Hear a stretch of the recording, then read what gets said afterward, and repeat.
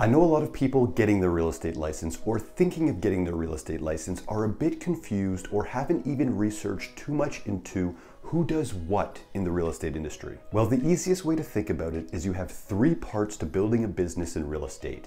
You have your local board, your brokerage, and you, the real estate agent. In this video, I'll break down how these three parts working together can build a lifelong business around your real estate license. Coming up.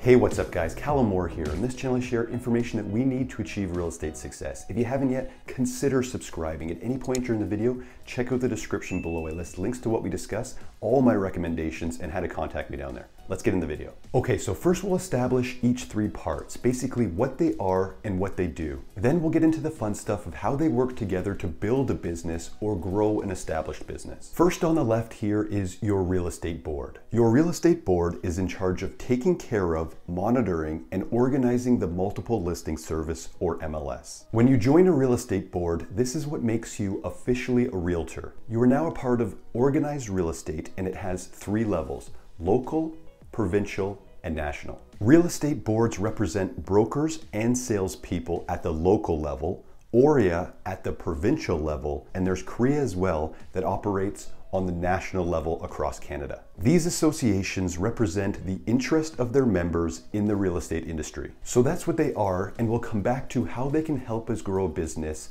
but onto your brokerage. Real estate agents cannot work on their own. They have to work under a broker, and is one of the ways the real estate industry is regulated. A broker can open their own brokerage firm, and the brokerage firm is more or less an extension of their business and provides services to other brokers or real estate agents. The services, training, tools, and support that that brokerage firm provides is what can attract real estate agents and other brokers to want to pay them to be a part of their brokerage, and these attributes and conveniences can hopefully help them grow their own business. A brokerage is essentially the next step, or a broker leveling up their business game to a certain extent. It's not for everyone. A car mechanic, for instance, might be very happy just working on cars and collecting a paycheck, where other mechanics that might be more of entrepreneurs and have goals and ambitions of opening their own shop. And even myself, I have no ambition at all to ever open up my own brokerage. Very content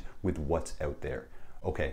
We'll come back to how that brokerage can help us build a business again. Let's move on to us, the real estate agent. On just a basic level, a real estate agent / realtor or broker is a person who represents sellers or buyers and provides a service in a real estate or real property transaction. We are real estate agents providing a service and being compensated for it. Too easy. Okay, so now we know what makes up our business. These three parts: your real estate board, your brokerage, and of course, you, the realtor. And now the fun stuff. How can these three parts work together and grow a lifelong business? Your real estate board gives you access to the back end of the MLS and the ability to advertise on realtor.ca. This is extremely valuable, debatably the most valuable of all the tools we'll need to grow a business. This is information that we need, that we pay for to help our clients make good, educated decisions.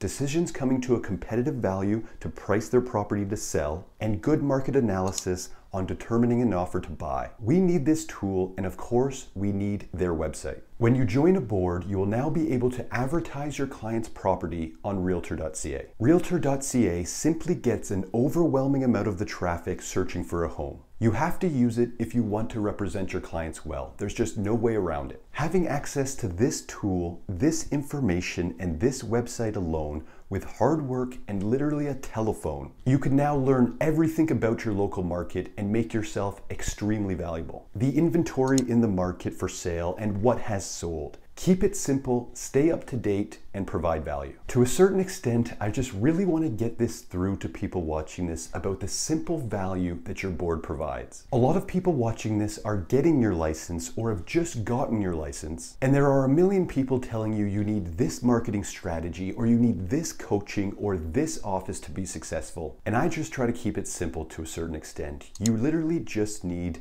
what I call the Bible, the back end of the MLS, the ability to advertise on realtor.ca, ideally 2 feet and a cell phone. Okay, so with that said, of all you need to be successful, you actually also need a brokerage. The real estate industry is regulated, and one way it's regulated is that you need to work under a broker or broker of record. Okay, so this is okay. This is something we need. We need to have a brokerage. So on top of having access to the Bible, let's add some more value to ourselves. I look for three things in a brokerage: the people, the numbers, and the training. To a certain extent, they are all connected with support. They are supporting you as people. They are supporting you by not weighing you down and wanting too much of your money and commissions. And last, supporting us in training and being there for us that 5% of the time we find ourselves in unique scenarios that happen a few times in a real estate career. But if we break these three down, first let's start at the people. Although we are essentially growing our own business, we are independent contractors with, as of October 1st,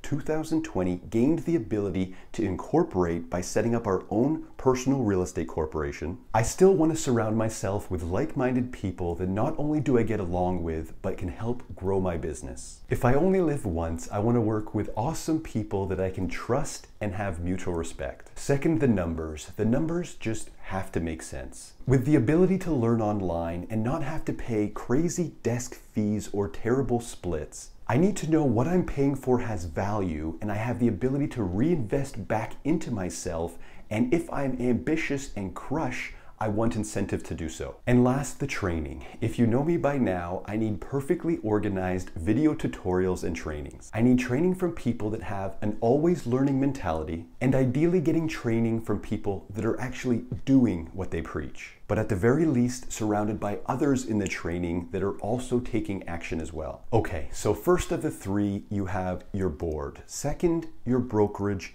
And third, we have us, the real estate agent. And for this, as us, as the real estate agent, it's as simple as taking action and being consistent. You have your board for access to valuable information and advertising. You have your brokerage, you have the people, the right numbers, the training and support. And now for us, it's just taking action, staying consistent, and building a lifelong business around this license. I really hope that helped and gave you a bit more of an understanding of the three parts that make up having a small business as a real estate agent. And again, if any of this resonated with you and you want to find out more information on what we're doing for brand new real estate agents in Ontario that join eXp Realty with me, reach out. You can find all of my information in the description below. Email, DM, book a call with me, comment on this video. I get back to everyone. If that's for you, I'll talk to you soon. If not, thanks for watching, and I'll see you in the next one.